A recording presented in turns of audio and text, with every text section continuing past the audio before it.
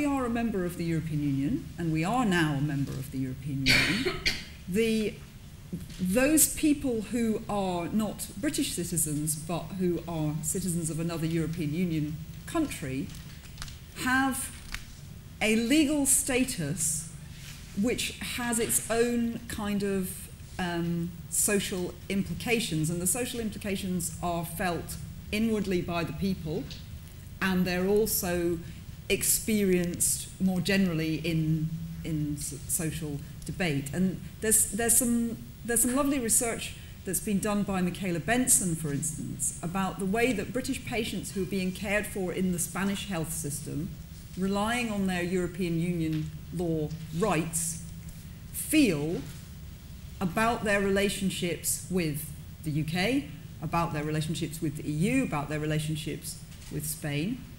And there's also some detailed, really techie research that we are doing about their legal entitlements and how those legal entitlements will change post-Brexit, depending on what kind of Brexit we get.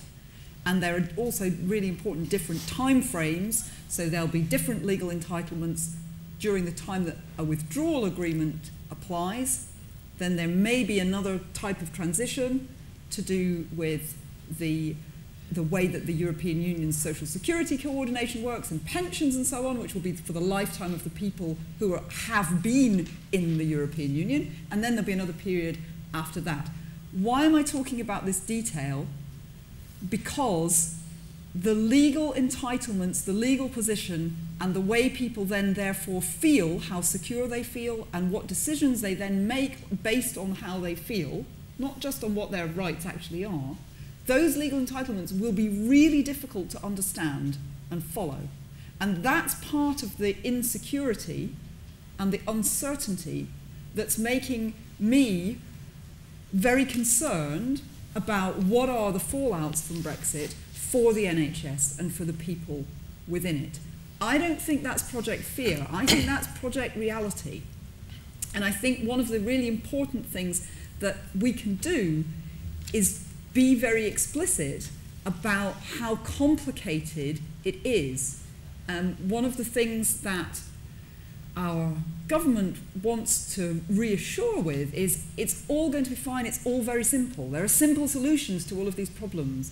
There may well be solutions to these problems, but I don't think any of them are simple. And that brings me to the second thing that I want to say very briefly, which is that this will take time. So legal instruments take time to write. Legal agreements between countries, legal agreements between organisations take time to write, to make sure that they're doing what they're supposed to be doing, that they're not having unintended consequences, that the legal text doesn't do something that you don't want it to do. And of course, one of the difficulties with the Brexit process is that there isn't time. There is a legal limit to the amount of time the UK has to sort out the very many things that it has to sort out. The NHS reforms in England introduced marketisation, and having done so, and as Mark from the Nuffield Trust pointed out, that then brought aspects of healthcare within competition law. There was no need to do that. That hasn't happened in Denmark.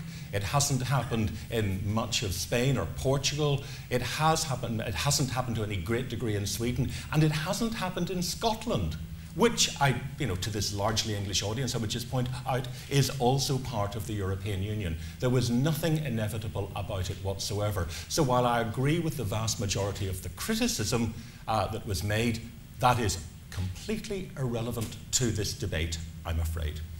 What about looking forward? Well, I'm actually quite unconcerned about certain things, because it is now abundantly clear with the Secretary of State for exiting the EU, who has not visited Brussels in 3 months, a government that had produced a white paper which lived up to its name by having 6 pages that were entirely white and another 6 pages that were grey and was full of mistakes and was described on Twitter as being like the work of a caffeine-crazed intern, which we know now was finished at 4 a.m. in the morning it was published, with speeches by ministers that are deliberately ambiguous to keep the party together, that we have made absolutely no progress whatsoever.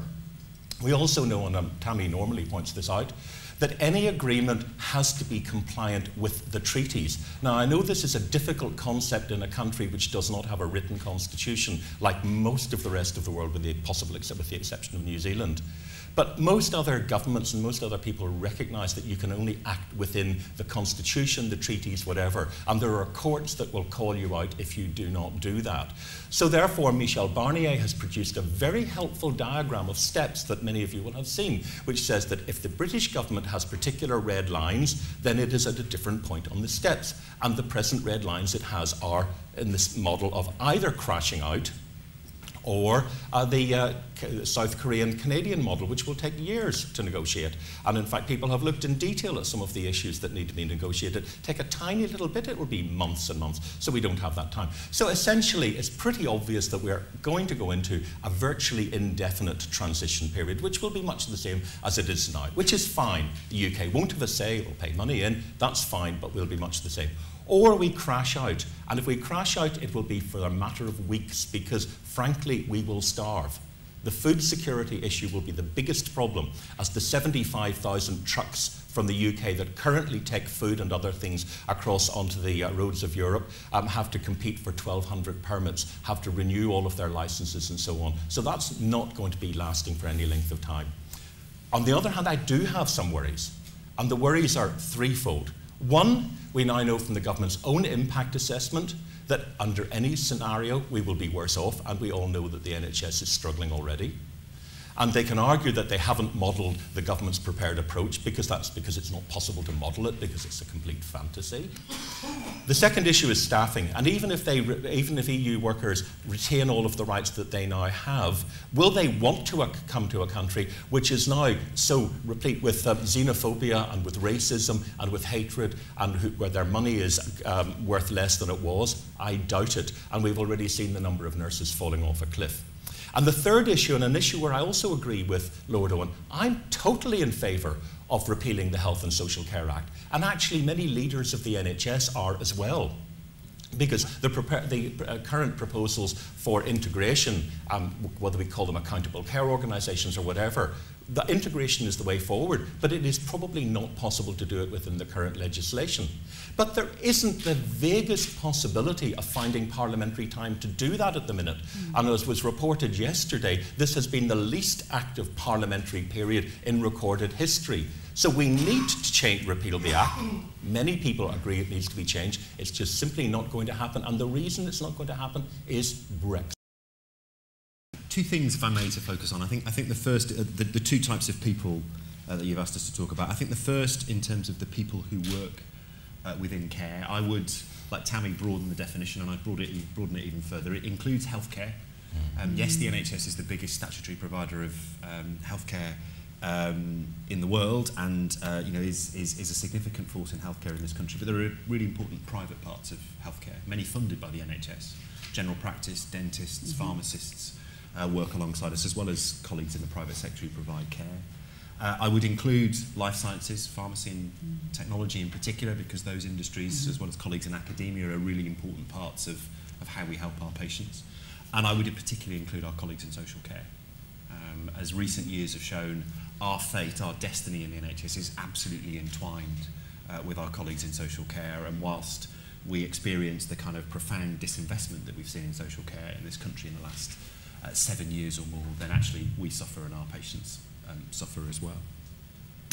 The second thing I'd highlight is that actually the impact on citizens is profound. And whilst we in the NHS welcome the commitment on behalf of both the European Union and the UK government to try and find a way to maintain reciprocal arrangements for healthcare, we all wonder how that's going to work in practice. Tammy said far more eloquently than I could. And clearly there are significant issues about how the public in this country, citizens in this country, continue to access cutting-edge care, innovative care, in ways in which the European arrangements facilitate and support, whether that's through research, whether that's through mutual recognition of technology and drugs and so on. There are real questions about how that's going to work in practice. To focus on the bit that I've got a particular responsibility for, which is the people who work within health and social care, we have formed a coalition across health and social care across the 4 countries called the Cavendish Coalition. There are 3 things we're particularly interested in, and I'll dwell on the third one in particular if I may. The first is about certainty. for our EU colleagues who currently work with us. 7% of the NHS workforce are EU nationals, probably more than 15% within London are EU nationals. The second thing we're interested in is migration policy full stop. What will migration policy look like after we leave the European Union, if we leave the European Union? Another 7% of the NHS workforce are drawn from outside the EU. And one of the things we find, particularly at the moment, is that actually as we look to recruit, as we recruit fewer people from within the European Union, we start to recruit more people from outside the European Union, and we find that increasingly we have fewer and fewer work permits available to recruit those people from outside the European Union. And the NHS is the single biggest consumer of Tier 2 work permits in the country. So there's a real question there about our long-term migration policy. And the third thing is about domestic supply. You know, how do we make sure that our sector is an attractive employer in what will be a much more competitive job market as we leave the European Union? We have real questions and real concerns about how that second bit works in particular. I suspected until the current problems that we're having with Tier 2 visas that the professionals within the NHS might be okay. The bit that we really worry about, though, and that system isn't fit for purpose at the moment, but the bit we really worry about are the people who aren't professionals, who aren't registered with the GMC or the GDC or the NMC or anyone else. They're the army of people who in particular are concentrated in social care, who are drawn from within the European Union and increasingly from outside the European Union. They are the care workers, the domiciliary staff, the people who keep particularly our elders functioning in our communities in the best way that they can. And our colleagues in social care are utterly reliant on those colleagues. And I think policymakers are struggling to devise a migration system that recognises the worth of those people and the contribution they make. And that's the biggest single concern that we have in the NHS. We don't employ as many of those colleagues within the NHS, but as I said earlier, we rely on them totally in terms of the contribution they make in our communities. Sorry. So what we think is needed is to clarify that at the moment, you know, a lot of the risks that at the beginning of the Brexit workers were dreading may not happen, because the negotiations are going very well in the aspect of the contributions being aggregated in the future.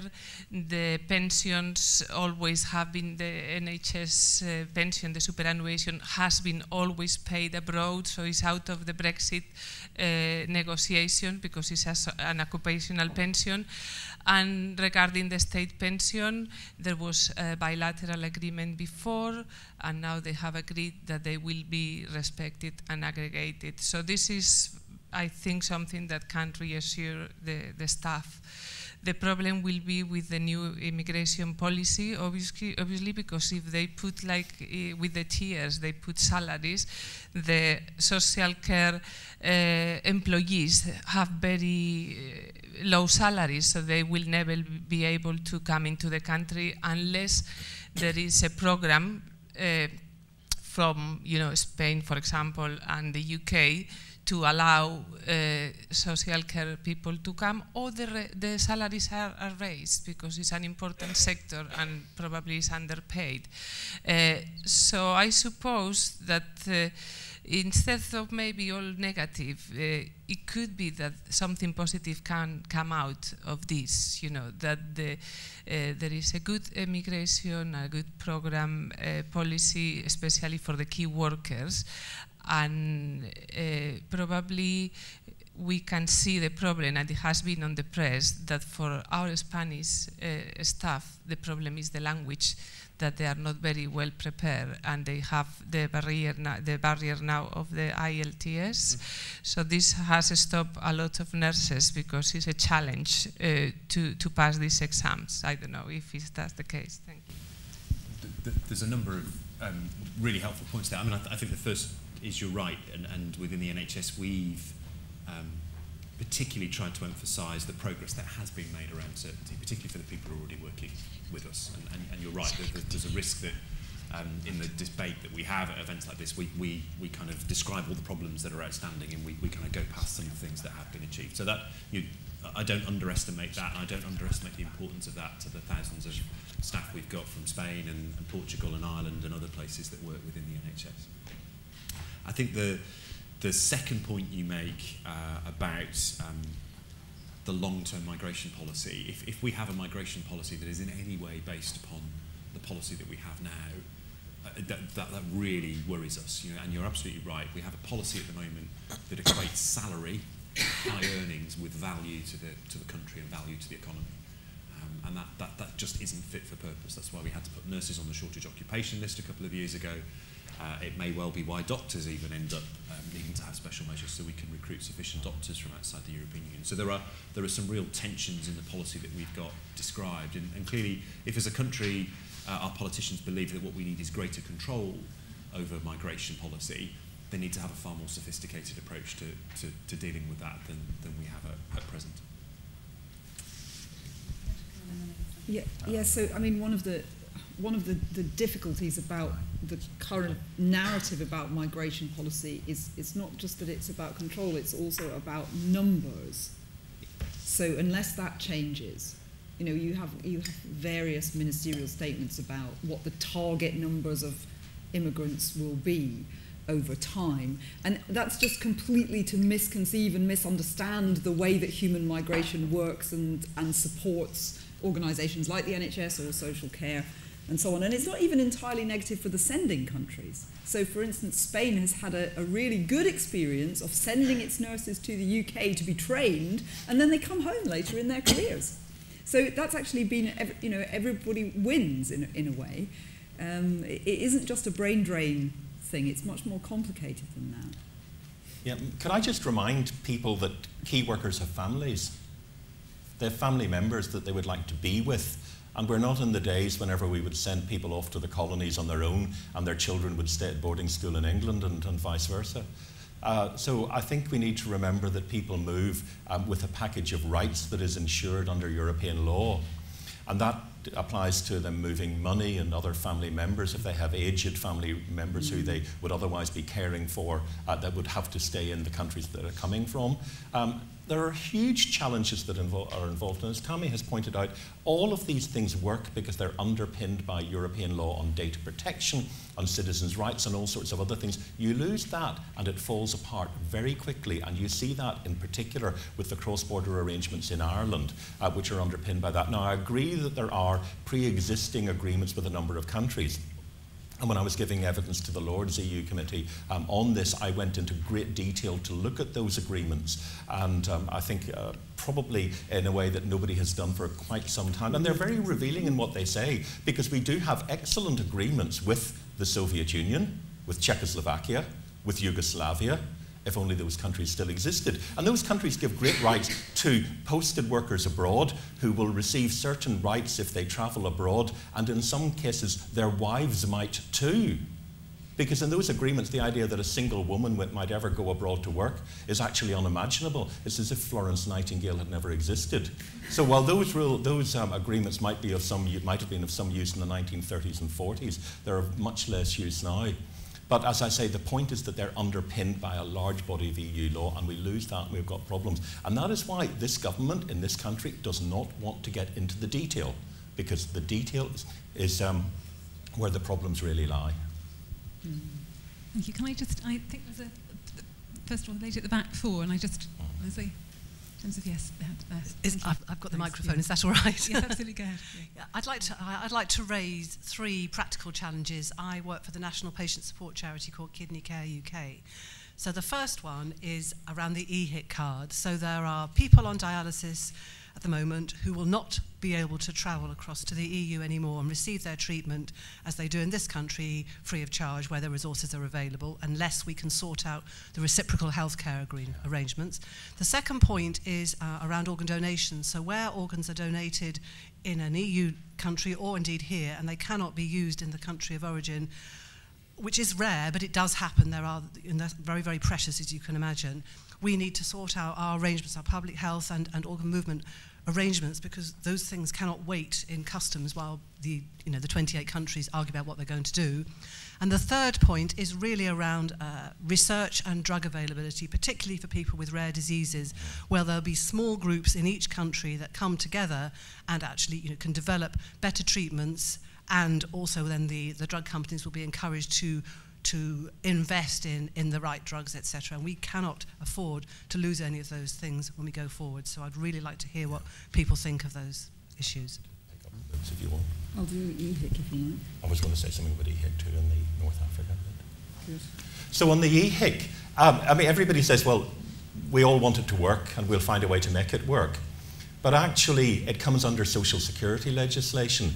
And this may be a disappointment for some of the younger people in the audience, because you might think that, in fact, the EHIC was put in place so that if you go on a stag or a hen party in Prague and you fall over, somebody will pick you up. It wasn't actually for that purpose. It was for the purpose of promoting... I know, disappointing, I know, but it was for the purpose of labour mobility. And if you do not have free movement, you lose the legal basis. But then you say, well, surely we can make it work. But the area where we've tried, where the European Union has tried to make it work, and everybody has tried to make it work, is under social security legislation in relation to pensions for people moving between Morocco, Algeria, Tunisia, and mainly to France. Because everybody agrees that would be a good idea. We should be able to make that work. And the parties involved have been trying to make it work for 20 years, and they have failed to do so. There are individual bilateral arrangements, like between Spain and Portugal and some of the South American countries, but not on a European-wide basis, because you do not have the treaty competence. And that keeps coming back to the point that this has to be compliant with the treaty, otherwise it will not work. The organs, very good point. So the British government's argument is, trust us, that we will ensure all of the same provisions for biosafety and freedom from viruses and all sorts of other things, even though we will not be under the jurisdiction of the European Court of Justice if something goes wrong. This is coming from a country which created BSE. People have long memories, but we're meant to be trusted even though we're the country where that actually arose. Other people will talk about the research, but I would point out that we now have 24 European reference networks for the treatment of people with rare conditions, and the UK is a partner in most of those. That cannot continue once we leave unless we loosen our red lines. Yeah, sure, everybody says we'll find a solution, but ask the Tunisians and the Algerians and the Moroccans. They've been trying to find a solution for 20 years. If it's not in the treaty, it is not going to happen. If I could just add to that about EHIC. So the draft European Commission text for the withdrawal agreement has a whole section about coordination of social security under the withdrawal agreement. And there is one way of reading that legal text. I spent a whole weekend on this recently. There's one way of reading that legal text that suggests that everybody who is currently entitled to an EHIC will continue to be entitled to an EHIC. There's another way of reading the text that isn't that. So one of the things that would be really good would be if the British government would clarify which is the correct reading of the text. There's nothing explicit about the EHIC in there. It'd be quite nice to have something explicit too. In fact, I've drafted a little clause for them if they would like it. It's there. So it's clarity at that granular level that we need, so that your kidney patients know, can I go on holiday to Italy like I have for the last 5 years? That's part of my dignity. That's part of my sense of who I am. Yeah. And we'd quite like Tammy's clause to be inserted, since there's certainty around EHIC, and that's clearly what patient groups tell us. We're absolute consensus there. Yeah. Yeah, there's no clarity. No clarity. My Goldsworthy wants to speak. Mike Goldsworthy. Jean, Mike Goldsworthy. Sorry, Mike Goldsworthy. Oh yes, sorry. Do come in.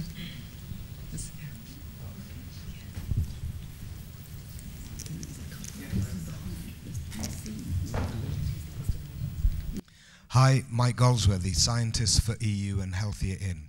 A question about the tone rather than technicalities. With EU nurses currently here, they do not have to do the English language test, and yet their leaving rate has shot up by 67%. Similarly, within the science community, we are having hiring problems now and seeing EU staff dropping off. With doctors in the NHS, surveys have shown that more and more are making plans to leave, reasons being not feeling welcome here.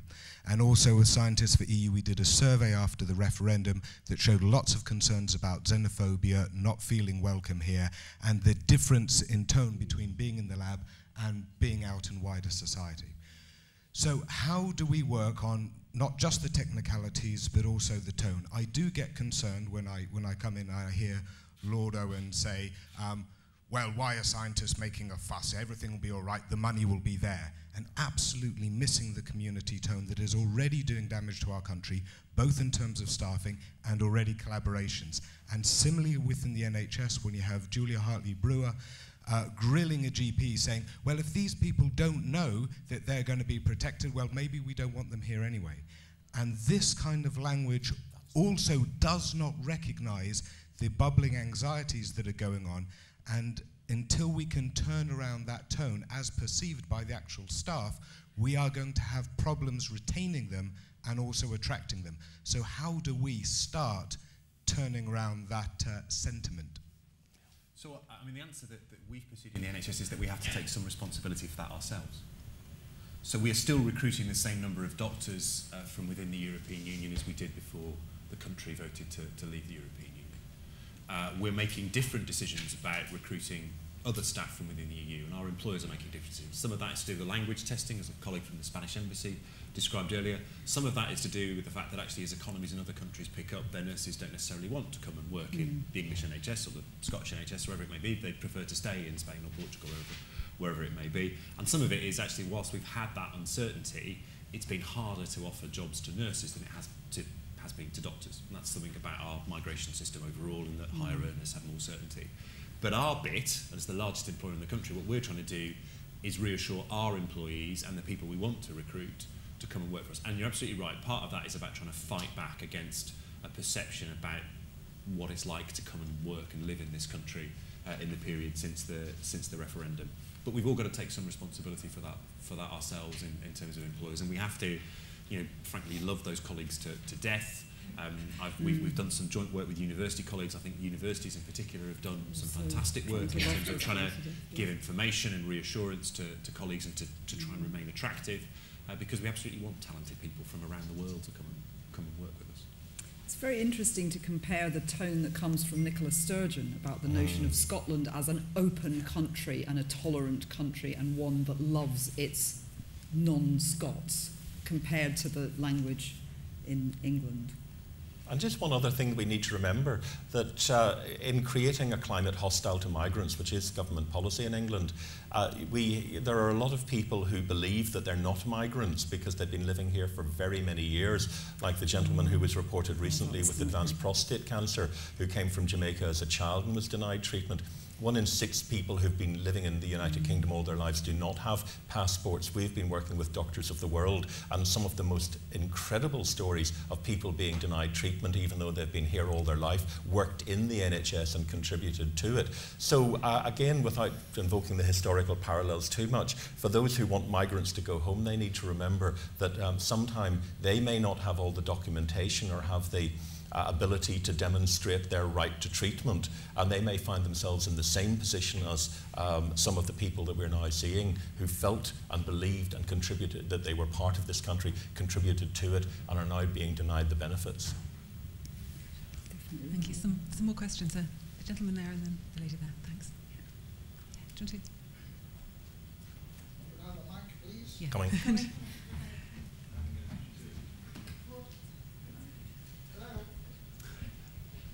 Thanks very much. Roger Jones, I'm the editor of the British Journal of General Practice.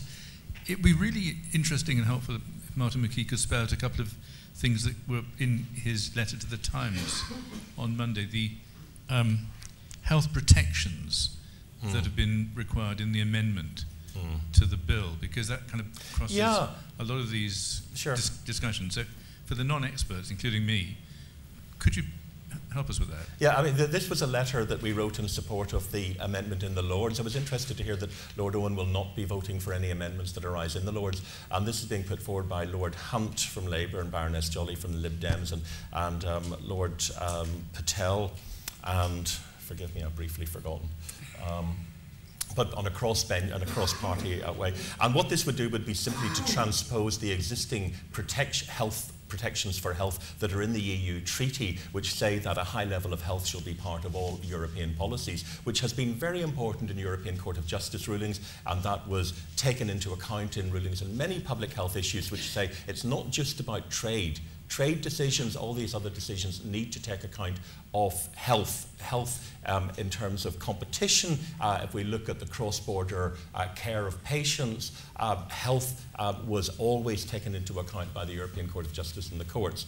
Now, whenever the powers are repatriated to the UK, we are simply saying that that protection of health, that particular status, that the government should do nothing which would damage health in any of the legislation that it enacts under its Henry VIII powers and so on, that should be retained. That letter was signed by, and we were quite selective, but it's been signed by the overwhelming majority of heads of British medical schools.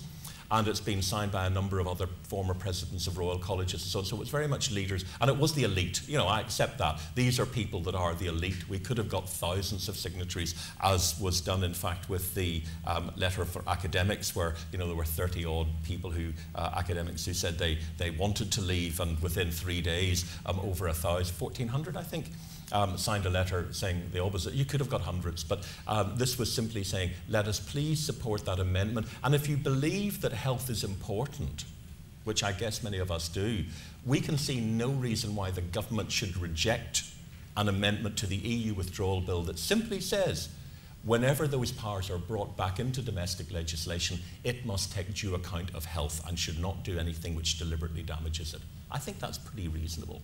And I should say, Tammy has also played a key role in terms of putting the wording together on that. Is that enough clarification? How much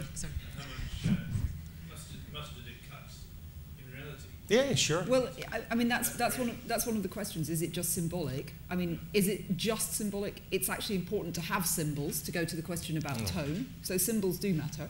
But would it have an effect? Yes, potentially. So there are equivalents in existing law that constrain ministerial power, also constrain power in the devolveds, actually, though we're not so worried about what the devolveds are doing in health, really.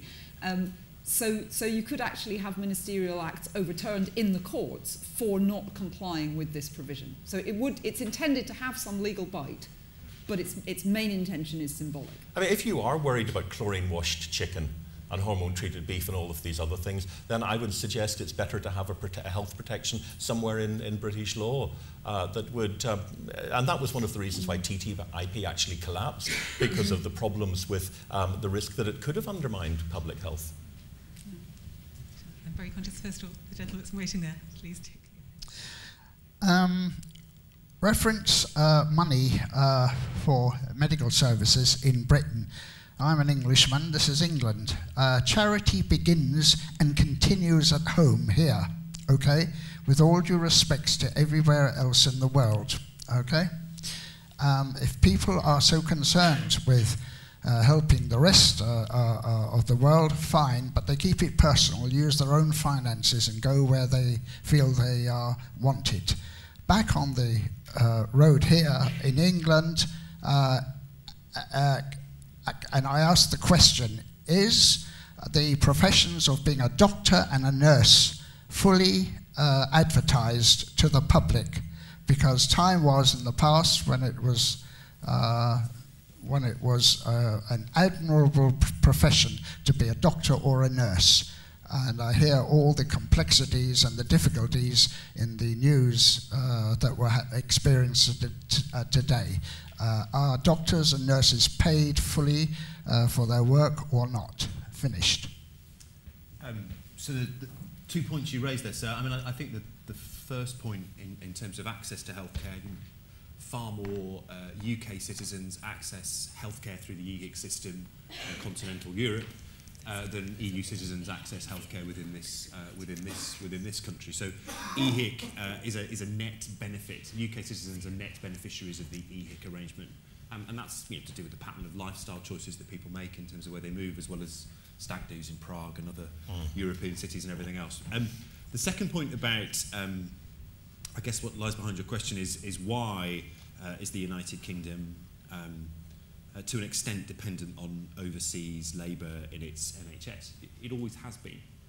It's not a new feature. In our 70-year history as an NHS, we have recruited people from different parts of the world at different times. That's usually a function of the fact that we've got our plans wrong, in fairness. What we do see is a desire to increase domestic participation in medicine in particular. The government has announced a fairly dramatic expansion in medical school places.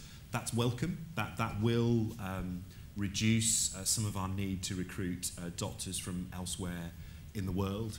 It, of course, takes 5 years to go to medical school and another 10 to 15 years to train postgraduately to become a consultant or a general practitioner. So we will feel the benefit of that investment, but we probably won't feel the benefit of that investment for another 10 or 20 years. Similarly, though, I would also say, and I guess this lies partly behind the question we were asked about science, I believe that the NHS benefits by bringing in talented people from around the world. I also believe that people who work within the NHS and people I've worked with, clinicians that I've worked with, benefit from being able to work in different parts of the world. And actually to have a system in our country that permits people to come and work with us also means that countries are going to be more prepared to allow our people to go and practice in their systems and to bring those benefits back to our patients and our citizens. And I'm conscious the lady's been waiting for quite a long while actually there. Thank you. Hi, Dr. Philippa Whitford. I'm the SNP Health spokesperson at Westminster. Delighted to hear so much discussion of Scotland so far this morning. Just 2 points. One, talking about the fact that Europe is based on legislation, on legal structures. And if we look at the last month, what we've seen from the UK is lots of speeches, some of them a bit better than others, but still vague. There's still a few unicorns running around and still quite a lot of cake and eat it. On the other side, what we see are papers, proposals, guidelines. And while we have this complete disconnect, 20 months on from the referendum, literally the egg timer is counting down. And that's a real concern, that we are not, in this country, boiling down to the detail. Yeah. The other one is, I think, of course, there's lots of challenges around health reciprocity and drugs and so on. I think the biggest single one in the next decade is around immigration and both the tone and the plan around immigration. When people say migrants go home, why don't the EU people go home if they don't like it here? My husband's been a GP in the NHS here for 32 years. He is home. This is his home. And I think that kind of language has really been damaging. And when I attended events of the Cavendish Coalition in Westminster, I was meeting people whose children are being bullied. Yeah. There's only so much of that you will put up with.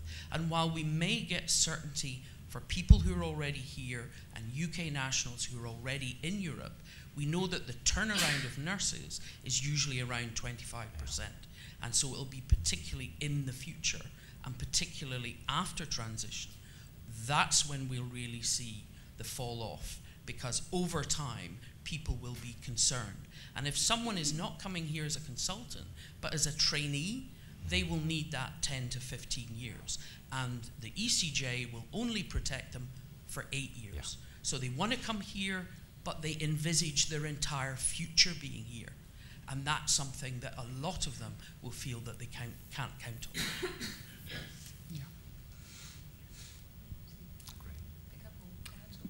Agree. Nothing to add. Totally. Yeah. Yeah, there's next there. The gentleman in the middle there, yeah. Thanks. Hi there. I'm not a great brain. I'm not a hugely influential person. But how do I get a say in influencing what goes on? Because we've heard all the pros and cons. How do we make this government pressurised by everyone here and everyone who has an opinion to actually make decisions?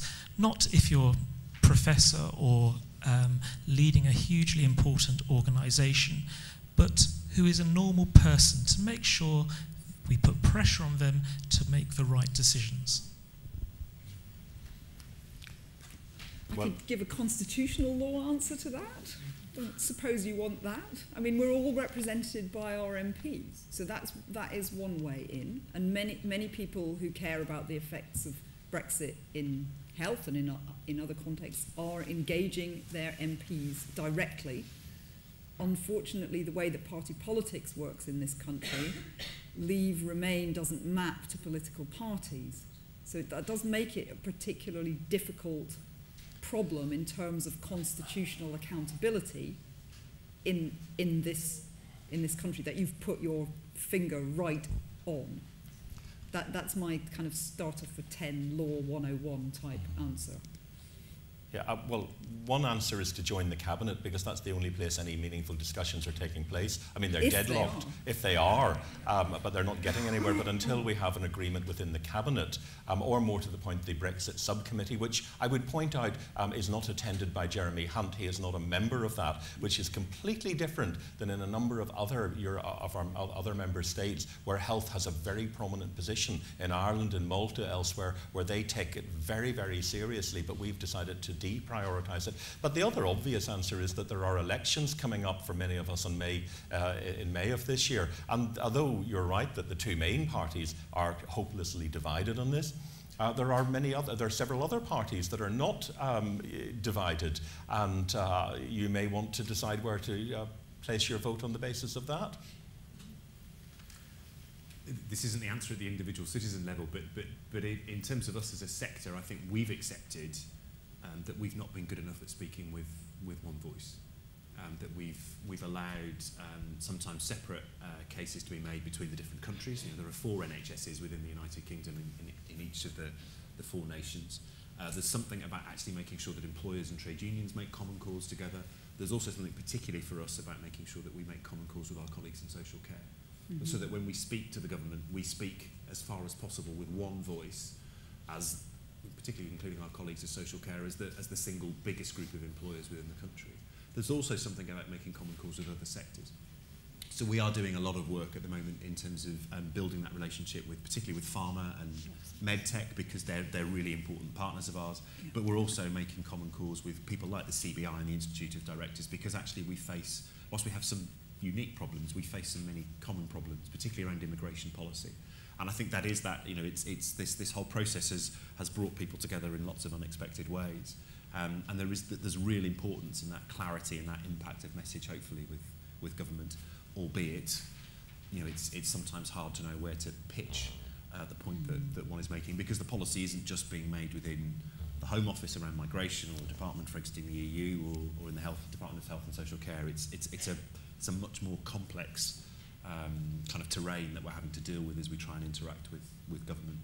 And the lack of clarity that Philippa talked with isn't helping that either, because one would like more to actually kind of comment on that's credible, that you can engage with. The delay in the white paper on migration, for example, is a real concern to us. That was meant to be published a month ago. So we're waiting for some substantive things that we feel then we can help and contribute to. But that coming together as far as possible is the thing that we've worked hard on in this last 20 months. Yeah. The lady up there, thank you. The mic's coming round.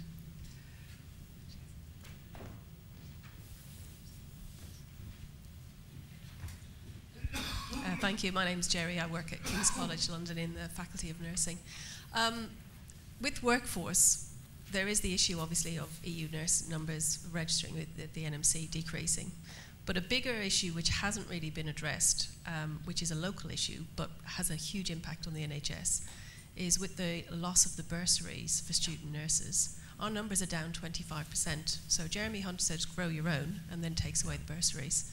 So we have less people wanting to do nursing. And recently, which sort of slid under to anybody's attention, was the postgraduate diploma nurses who also used to get bursaries. They were taken away. Nursing is very different from other undergraduates, where a lot of them are older, single parents, and it's something they're passionate about. And the good old days where nursing was a vocation is gone. It is a career, and I find it really insulting that someone thinks you can just get someone off the street to go in and become a nurse, just fill that gap. It's actually quite skillful. We do quite a lot of assessments, clinical decision making, and we prescribe. The new NMC standards for undergraduates is extremely thorough. Also, 1 in 3 nurses are entitled to retire within the next 5 years. So we have these compounding issues. And if people don't realise, the NHS will stand for no hope of service, because we will not have the staff to actually deliver the service. So clearly we are in a position at the moment where in effect, when George Osborne gave extra money to NHS England to spend on frontline services, he took that money out of various training budgets that the NHS had, and that wasn't just the undergraduate budget, there were other places as well. I think there's something more complicated going on actually in terms of applications for nursing, because we've also seen applications for nursing places fall in those devolved administrations where they still do pay the bursary. So there is something that I think, and I know your faculty is engaged in this work, you know, there are things that we need to look at in terms of the image and attractiveness of both the profession, but also us, frankly, as a group of employers, in terms of becoming more competitive as we go forward. The bursary may well play a part, and I think it probably, we have particular concerns, as you do, about the diversity of supply that we have, particularly in terms of attracting people who may be pursuing second or third careers. But we do need to understand what's happened in those devolved administrations who've pursued a different path doing them, but are also seeing a fall in applications. So there's something that between the profession and between us as employers across the United Kingdom we need to think about very differently in terms of how we market a career, frankly, and make attractive a career, whether it's in the profession of nursing or in other roles that we have. And I think we've got a lot more to do as employers in that respect. Somebody else, the gentleman up there, and then the lady, Nicola there, so yeah, in order first, I think. Hi, I'm Sam Alvis from the Wellcome Trust. We do a lot of work on Brexit implications for biomedical research as a whole. One thing I think is sort of missing from the debate is the implications for some of the areas that the UK is very good at as a devolved competency, things like genomics, mitochondrial donation and genome editing. And actually in the future we could see patients crossing borders a lot more as opposed to medicines crossing borders. And unfortunately this focus on the immediate impacts of Brexit has sort of meant we haven't been talking about that as much. I wonder if the panel had any views on how the UK might want to talk about that within the negotiations and whether the EU might want to talk it for the benefit of their citizens as well. Well, I did mention the European reference networks, which are an opportunity to do that. And these networks combine research, training, guidelines, and patient care. And there is currently, in the recent council conclusions, a discussion about expanding them beyond rare diseases. And in fact, I'm chairing a working group within the European Commission's expert panel on health, which is looking at precisely this at the minute. So that would have been a great opportunity to do that, but unfortunately it's an opportunity that will be denied to patients with rare conditions or other complex conditions in the United Kingdom, because it's very difficult to see how this can happen without the underpinning of EU law that makes it all possible. But I agree, it's a great worry. I mean, I guess to try to be a little bit more optimistic, this is not easy for me. I should say, not because I'm not an optimistic person, I am an optimistic person, but because Brexit is really bad for health, you know, across a range of things. If the UK can negotiate some kind of relationship with Horizon 2020 or Framework Programme 9, maybe we can negotiate some kind of relationship with the European reference networks system. That is going to cost. We will be an associate member. We will almost certainly not be allowed to lead European reference networks projects, but we could be part of them. That might be a way forward. And your point suggests that we have something to bring to that negotiation because we have our capacity and our expertise in those particular fields.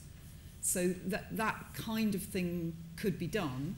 But my point from before stands that the technical arrangements, the law, the contracts that sit underneath that all need to be negotiated and agreed.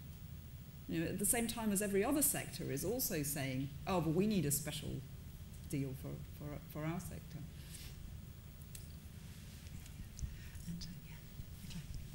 Yes. Thank you. Nicola Weil from the General Medical Council. So just to raise another workforce issue as well, we've spoken about the visa system, we've spoken about training doctors and nurses, but then there's also the way that doctors get onto the medical register. So at the moment, if you're a European doctor, you have a valid medical qualification. You can come onto the UK medical register relatively automatically. It takes about a month's time. If you're an international doctor, it can take anything up to about 18 months to get onto the medical register. So there's the kind of the flow, the pipeline of doctors coming onto the register may well slow down or have a blockage if there's no deal, if there's no recognition of professional qualifications in any future deal with the EU. And professional regulators have been calling for some time to get the flexibility to amend the systems around how an international doctor gets onto the register. But again, this is bound up in the Medical Act, in UK law. I mean, a question really, I guess, for Danny Mortimer, is this something that you would be speaking to government on about the need in the face of Brexit? There are the knock-on impacts and kind of changes that may need to be made to other pieces of legislation to enable us to cope in the medium to long term? So in simple terms, yes.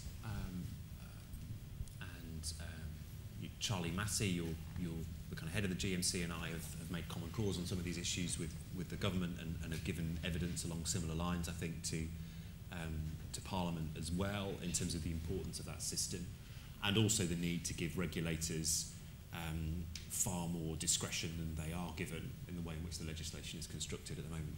As we talked about earlier, the government's ability at the moment to kind of legislate for anything seems fairly limited, and there are lots of things we'd like to take forward, whether it's the Health and Social Care Act or the way in which our regulators are structured.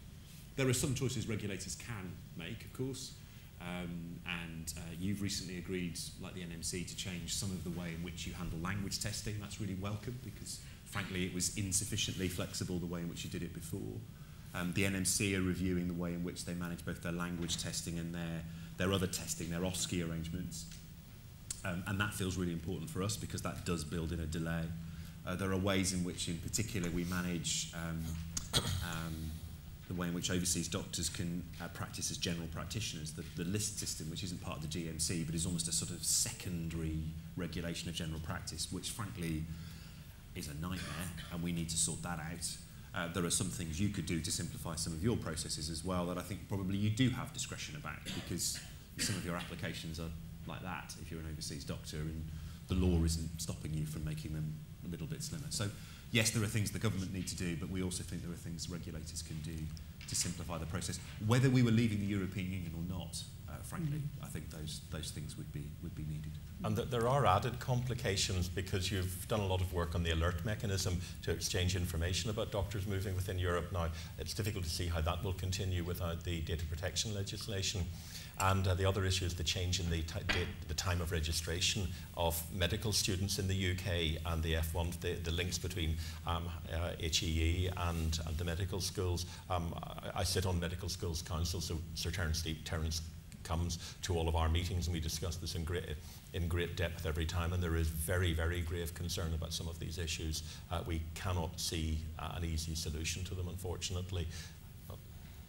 And this is another example where actually the detail really matters. Yeah. So even if you take Barnier's steps of doom at face value, so even if all the UK can have, given the red lines, is Canada, the Canada agreement with the EU does have a part of it about mutual recognition of qualifications. Great, fantastic, good, we can have that. Yeah, but what does the Canada agreement actually say? It's an agreement to have a process to discuss mutually recognising qualifications. It doesn't do anything like what European Union law does. No, nothing. And I don't think the conversation has even started between Canada and the EU. No. I don't think there is, and there's certainly no documentation from it that's transparent. So this point that you're making about there's going to be a temporal crisis because we haven't got that time period covered off is really important. There is an interesting point, of course, that the EU regulation covers certain health professions. It doesn't cover all health professions. Well, some EU regulation covers all. Yeah. The bit that you're thinking of only covers certain. Only covers certain. So we do have a regulator, the HCPC, which finds a way of enabling us to appoint therapists and other allied health professionals from elsewhere in Europe and the world without the benefit that the GMC and the NMC enjoy. So there are, some of that is in the. Clearly, it would be preferable to have a simple agreement, but there are some choices that regulators can make as well in response to what's going on. And my understanding is if the law allows one of them to do it, it may well allow others to do it, though there are some limitations, particularly for yourselves, in terms of the way in which the Medical Act is structured, which limits some of your room for manoeuvre in particular. Thank you. Any other comments, questions? Or? Yes, lady. Thank you. I'm single woman. I'm from ex-Yugoslavia, and I couldn't work the job which I'm doing in my country because I'm too educated. I'm working as a healthcare assistant, but this system helped me to work with a bachelor as a healthcare assistant here. I like my job, but at my job, when I go there, there is a lot of black people. I don't want to say this is what I can see here is that working is healthy, and I don't understand why more English people who are on the social benefits are not working in NHS, or at least for as a nursing assistant or something. What is here wrong? And I also think that if there are black people, there are different culture, and that's how I see the problem. Thank you. I wouldn't agree with you in terms of that conclusion that you reach. And as I stressed to the gentleman earlier, the NHS has always benefited through its 70-year history from people coming from all over the world, from different backgrounds, different cultures, different skin colours, to come and care for our patients. And we would be lesser an institution without their contribution. I do think we face a challenge going forward in terms of how we make sure that we are as attractive as possible as an employer, that we reach out to parts of our communities that perhaps don't choose to work in the NHS. We do see certain sectors where we see an underrepresentation of ethnic minority staff, for example. So the ambulance service, we would like more black and minority ethnic members of our citizenship to come and choose to work in the ambulance service. For some reason, they don't choose to do that. But we want and we benefit, and I hope we will continue to benefit from as diverse a workforce as possible. Thank you. Any other? Somebody right at the back, so I can't. Yeah. The back row there, the gentleman.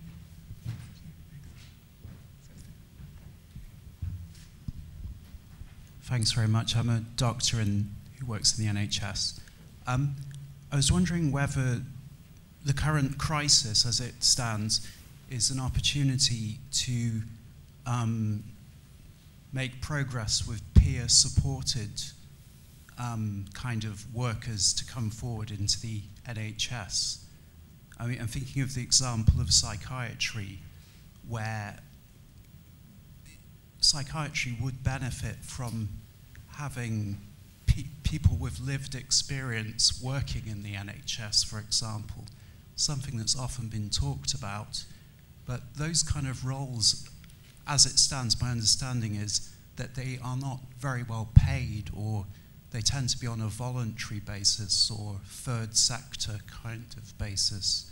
I wonder if it would be an opportunity to have a more substantive kind of role for people with lived experience in the NHS, and whether this could open a debate as a potential way forward. Because one of the advantages of people with lived experience, particularly in psychiatry, is that their motivation is clearly there to assist people who have gone through similar experiences as they themselves have.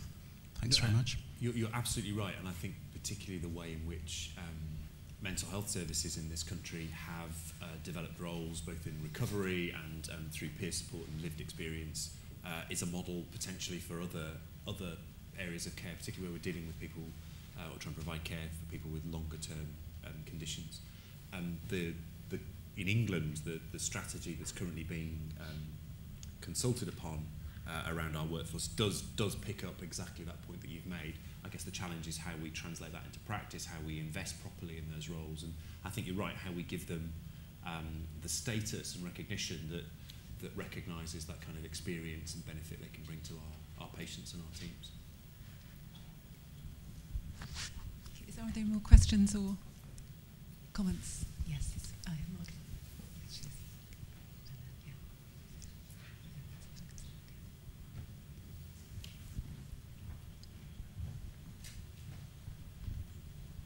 So it's Mark from the Nuffield Trust.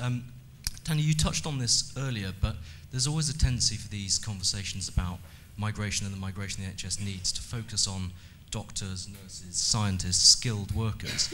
And the reality is that when you look forward, many of the workers we'll need, especially in social care, are unskilled workers, to use a slightly blunt term. And contrary to what we've just heard there, the reality is that the unemployment rate is very low in Britain at the moment. There isn't that pool there. And I just wonder if we have any thoughts, and this is something that certainly as a think tank I think we need to reflect on how we make the case to the public for the need for people who don't necessarily have high qualifications or command high salaries, but who are absolutely necessary to keep pace with the rising population in the services we're talking about. I mean, you know, from that point of view, Brexit is arguably a symptom of in part, the failure of different sectors to make that case as well. So I wonder if you had any thoughts on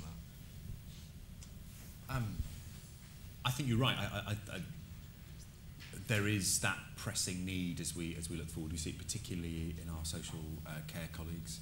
I appreciate it's not the most academically rigorous evidence base, but when Nick Robinson did his little photo display in Mansfield for Panorama the other week, actually he did talk about care workers. He did talk about nursing homes and community settings, and those members of the public that he spoke to absolutely understood what was required, because actually that's the reality. You know, if any of you have a relative or a parent who's being cared for within social care in particular, you will encounter people from all around the world that are providing care for your loved ones. So I think the public do understand the questions when we ask the question in a slightly more precise way. And it isn't, I think they do understand that it's not just about nurses and doctors, that it is also about the people they see in the nursing home or who are visiting their relative on a domiciliary basis or whatever it may be. There's much more we need to do as a sector to make that case, and we need an immigration system, bluntly, that recognises that. And I mean, the one we have at the moment has this crude methodology, as I've described, as kind of using salary as the only definition of worth. That doesn't work for us. That isn't even working at the moment for us in terms of being able to recruit doctors, who are our best paid staff. So we need a system that recognises something very different in terms of how people contribute to the health and wealth of our nation. And I think the politicians are struggling with that. That's not unique, of course, to health and social care. That's, you know, if we were talking about agriculture and food production, they are facing exactly the same challenge, probably an even bigger scale than we are. And there are a number of other sectors, leisure, hospitality, particularly here in London and the South East. And again, that's part of what I was touching on earlier in terms of, I think one of the challenges for us as a sector is also to make common cause with others in terms of making this case. That we are clearly special. I know we're special, but there's a risk that we hold how special we are too dearly, and we don't recognise that actually we do share some problems and challenges with other parts of the economy. And if I may, you touched on a really important element of the answer to, or part of the answer to Mark's question, which is that it is different, and this is where, again, Brexit is probably a symptom. It's different in different parts of the United Kingdom. So this feels different in London because London is already a very cosmopolitan city. We already talked about Scotland and how Scotland's identity as an open nation is very different. This is particularly challenging for the parts of the country, like where I come from, the north of England, where the felt experience of local communities just does feel really different, that they perceive others as very threatening. Yeah. Even if those others are caring for their elderly relatives. Thank you. And just maybe time for just one more in terms of somebody else. I think the gentleman at the back. Murray Robinson, a retired GP. I'd just like to take up the point of living experiences becoming available, as you were suggesting. We have potentially an enormous unemployed, highly experienced workforce, namely folk who've recently retired, who have an enormous range of experience.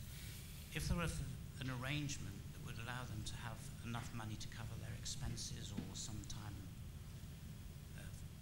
concession, I expect that a lot of folk would very willingly contribute to the health service, because so much of our community has seen the health service as something that pulls us together, and that talent is being wasted.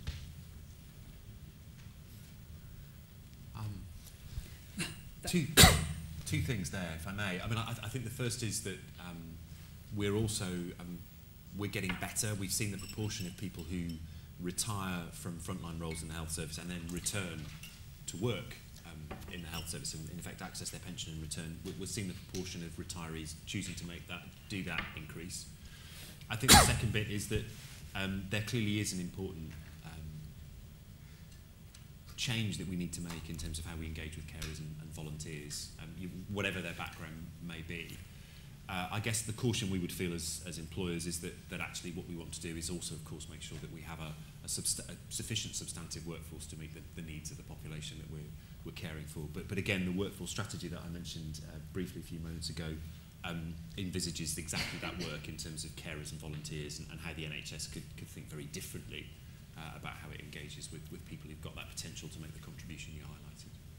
But that will only work for this generation, because it's only your generation, with respect, who have retired with the kind of pensions that will allow you to give that time for free. Yeah, the generation that follows will not have pensions that will allow that. I'm conscious we're nearly up to 12, and whether really for our panel in terms of just reflecting on the discussion now in terms of any sort of key messages you want us to take away, and other reflections perhaps. Do I have an overall reflection?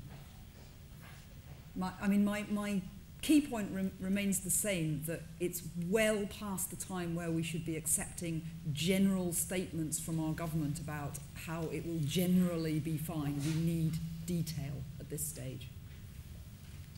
Well, I'd completely echo that. The treaties exist. Anything that is agreed has to be compliant with the treaties, and to ask for something that is not compliant with the treaties is just a fantasy. And to get into a situation where the European Union has produced detailed legal texts, but more than that, it has produced notices to operators, notices to stakeholders in a whole range of sectors which are incredibly detailed, and nothing comparable has come from the United Kingdom government. And what has come has been deliberately engineered to be ambiguous to keep the governing party together.